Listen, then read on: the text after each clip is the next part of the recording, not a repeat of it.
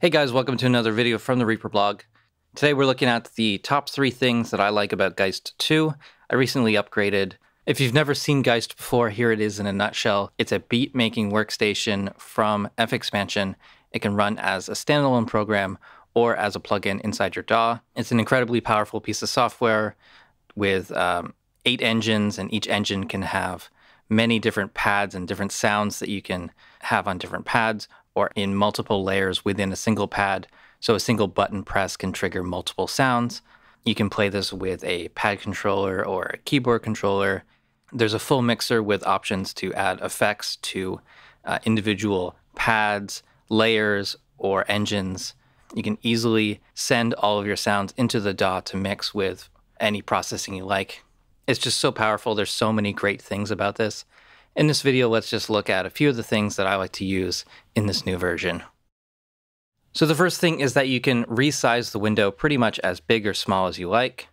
In Reaper, I'm just going to extend the frame of this window a little bit, and I can grab this corner and I can drag it smaller, or I can drag it bigger,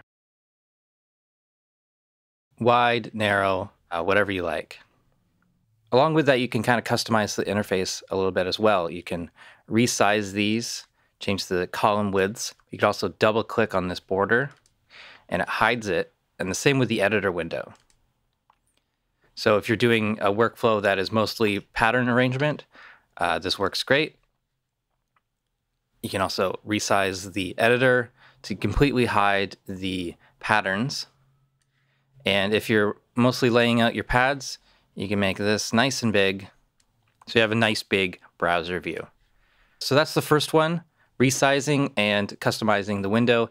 It's so much better than the original Geist, which only lets you collapse the browser, but you can't resize, and you're kind of limited to this small view.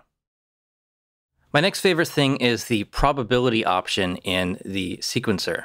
So I'm going to go to this hi-hat, and I'm going to draw in a little pattern, I don't know, maybe like this. Just kind of something at random.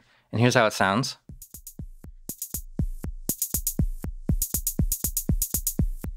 And I'm going to go down to the playback and probability option.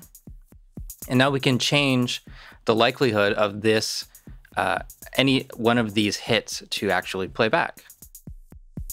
100% means they're always going to play the pattern as shown, but we can randomize this.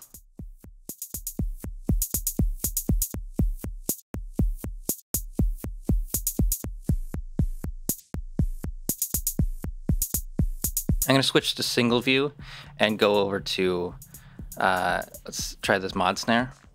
No, this one.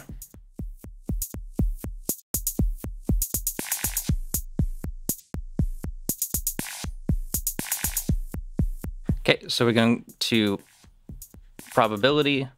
I'll change this one to 30%, this one to 80. You know, just something kind of random.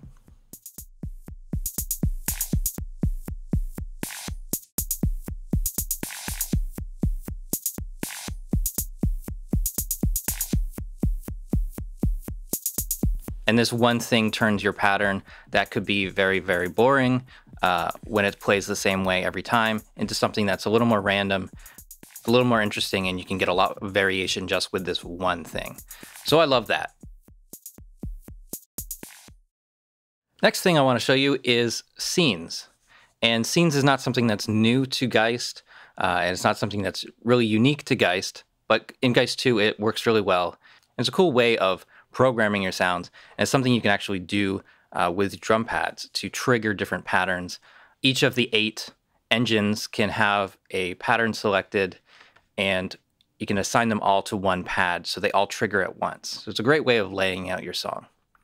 This is a preset song that I'm using here, so there are several scenes built already.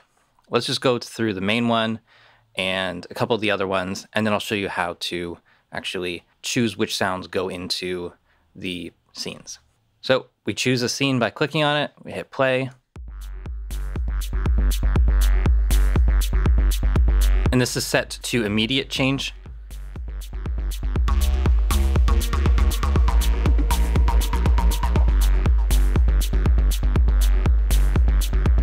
can also set these to change on the next bar. Right? So I'll play it again.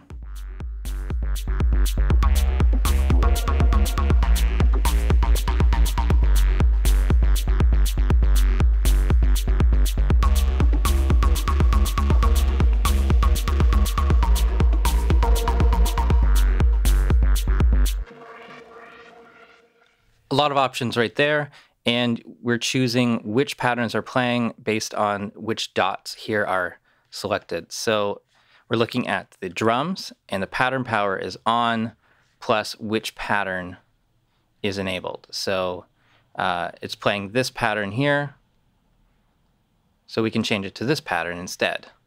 Press play. Change it again.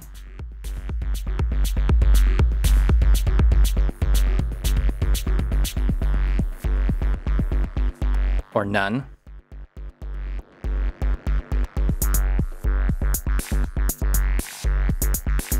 And it's the same process for every other sound that you want to add in here. So you choose a pattern and you make sure that pattern power is on.